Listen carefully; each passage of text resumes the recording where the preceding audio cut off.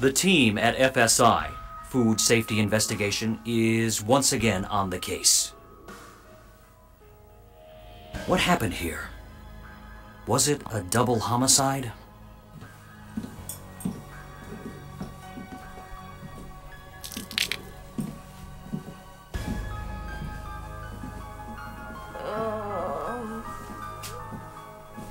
No weapons. No wounds. Were they poisoned? Was it a food fight gone bad? The FSI team checks for clues. I found a trail. Looks like they made a lot of trips back and forth. To where? The bathroom. You know what that means. Body fluids. It could be food poisoning. If it is foodborne illness, these diners aren't alone. The U.S. Centers for Disease Control reveal that each year as many as 76 million Americans get sick from contaminated food. 50% of those Americans get sick because of improper hygiene and mishandling foods in their homes. Those are some nasty facts about sickness and disease. And we have a nasty job. But our investigations could help more people handle food safely. And save lives. The medical team is on the way where I'm pretty sure you're gonna live. A foodborne illness creates microbes or bacteria that settle in the digestive tract. The most common types of dangerous bacteria are Salmonella. It spreads through meat, poultry, eggs, or milk products. E. coli. It is found in ground beef, chicken, and unpasteurized milk. Staphylococcus, or staph. It spreads in meat, cream-filled baked goods, poultry, eggs, potato salad, and sandwich fillings. Foodborne illness may feel like the flu. I know, I've had it. The symptoms are a lot alike. Nausea, fever, vomiting, diarrhea, and cramps. We have to solve this food safety crime, but the victims are too sick to talk. We'll retrace their steps. We'll analyze the food clues and we'll figure out which food safety rules they ignored. Let's take a look at the chart. Did the victims clean, separate, cook, and chill? The FSI team knows that when it comes to food safety, you can't be too careful. So they check in with the Clean, Separate, Cook, and Chill lab support team for a review. Let's video uplink with FSI headquarters for confirmation. Cooper here, glad to help. Make sure the scene is clean. That's the first food safety rule. Almost half of all foodborne illness could be eliminated if people would just wash their hands around food. Wash your hands with hot soapy water and really scrub for 20 seconds and sing the ABC song. I just sing happy birthday twice. Do you think it's your birthday or something? Hey, pay attention please. Next, wash the counters or any surface where you prepare food. That goes for utensils and cutting boards as well. Wash them with hot water and soap, or run them through the dishwasher. Also, make sure your clothing is clean. Next, clean the food. Wash and scrub fruits and vegetables under cold running water. Cleanliness helps prevent foodborne illness. Cleanliness reduces risks. So keep food, utensils, clothing, and hands clean. I'll put Solowitz on the line to explain the second food safety rule, separate. I'll give you a quick review about how and why we separate food. Bacteria that causes food illness can spread quickly from raw meat to vegetables, fruit, bread, or any other food products. When making foods with chicken and beef, separate raw and cooked foods. When grilling, use a different plate after the meat is cooked. Otherwise, it could be...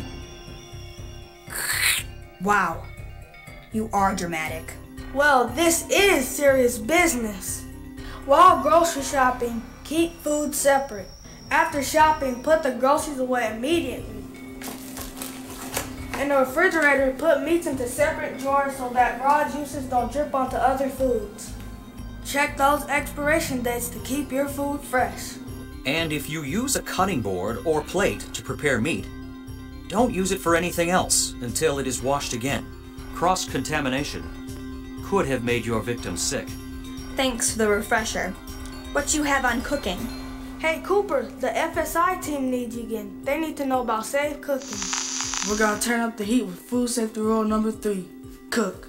Heat foods to a high enough temperature and you'll kill the bacteria that can cause a food illness. How hot is hot? Really hot. A meat thermometer could give you a correct, accurate temperature. Beef roasts are done at 145 degrees, poultry at 180 degrees. So use a meat thermometer. And if you don't have a meat thermometer, check the color. If it's pink, you could sink. So cook the food some more.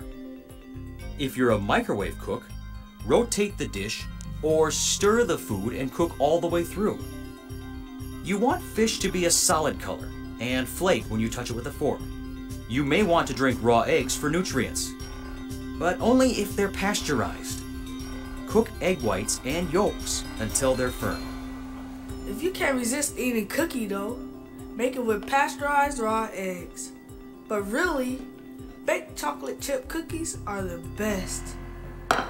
Now back to Solowitz for chilling news. Now let's chill out and talk about keeping cold foods cold and hot foods hot.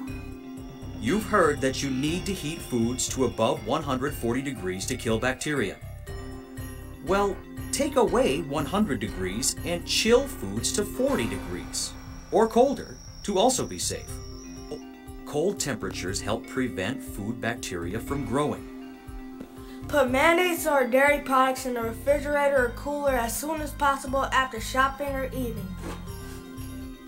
Refrigerate perishable foods right away, or at least within 2 hours for the best margin of safety. If you have a lot of food to cool, place it in smaller containers for faster chilling.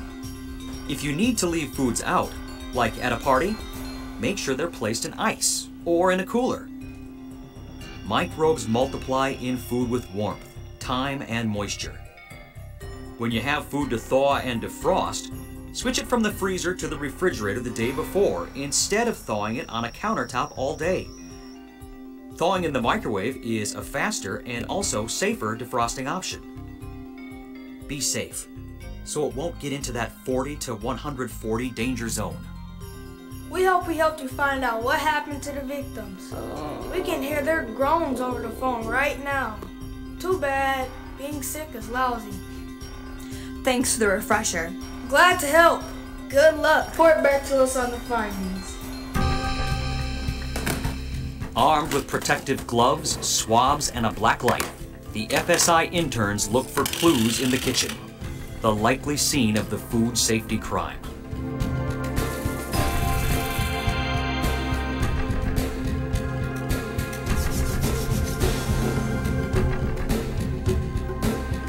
There was definitely food prep in here. This place is a mess. And we're in luck. The security camera was on, so maybe there'll be some clues as to why they're so sick. Looks like they brought groceries home and left to work out without putting them away. Let's fast forward. They're back. 3 hours later. Look, she's smelling the pizza to see if it's okay to eat. Stop the tape! People think that if food smells and looks okay, it's good to eat. Wrong. They should have pitched the perishable food. Can I turn the video back on? Sure. This tape is a bonanza of clues, all pointing to foodborne illness. Now she's eating potato salad out of the container. Hey, that's been sitting out for 3 hours. Bet it won't stay in her stomach 3 hours. Look, she's cutting up unwashed vegetables and on the same cutting board as the hamburger without washing the cutting board. Speaking of washing, look at all those dishes in the sink. And now she's sitting on the counter with her cat. Counters are for prepping, not for sitting. This is painful to watch. Nobody washed their hands before prepping the food. I know, but let's see what other health hazards they created. Are you brave enough to look in the refrigerator?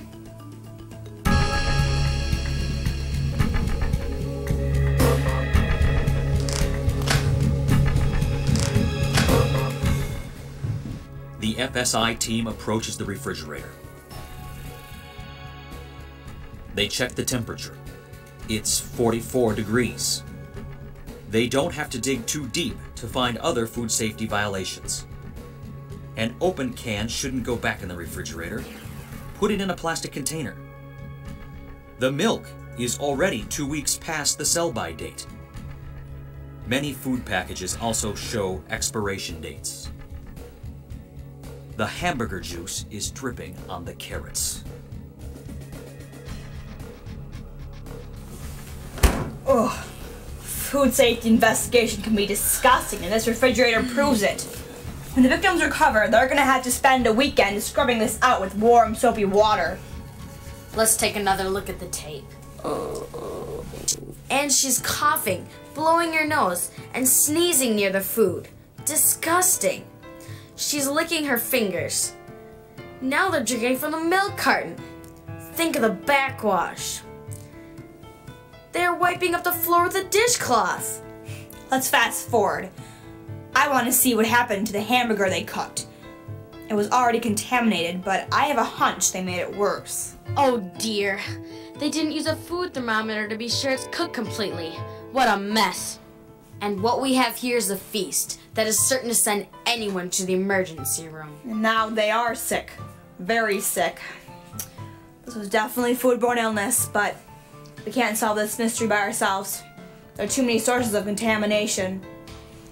We'll have to send some samples off to the food investigation team to analyze. Victims murdered every food safety rule and made themselves sick. It was a self-inflicted sickness. They didn't clean their hands, the utensils, or the food. If they had washed their hands in hot soapy water long enough to sing the ABC song, it would have been a good start. Next, they should have cleaned the counters, cutting board, and all the utensils. And the vegetables should have been washed and scrubbed under running water. The next food safety rule they murdered was separate. The food preparation was downright frightening. The Separate Lab expert could have saved them a lot of distress. Salowitz said to keep raw meat and poultry away from other food products, even in the grocery cart and in the refrigerator. During preparation, separate meats and poultry to make sure no raw juices contaminate vegetables or other foods. Use different cutting boards and plates. The cooking procedures were totally unsafe. They didn't fry the hamburger long enough. They needed Cooper's advice. He said to use a meat thermometer to make sure their meat and poultry reached recommended temperatures. Check for cold spots in microwave food and continue cooking. Our sickly diners needed to chill out. All their food, that is. They left groceries out for nearly 3 hours. Had they met up with the chill intern, they would have known that refrigeration stunts the growth of harmful food bacteria. Perishable food should never be left unrefrigerated for more than 2 hours. The temperature in a refrigerator should be set at 40 degrees or lower. Food should be thawed in the refrigerator or microwave rather than on the kitchen counter. The lab will really have their work cut out for them with all this evidence. Looks like the ambulance has arrived to take away our poor misguided victims. They'll survive. They'll feel better in a few days. I'm glad to hear that. I guess you can't send people to jail for murdering food safety procedures. But I am sentencing them to learn food safety rules. But let's leave it to them as a get well card. Sounds like a plan.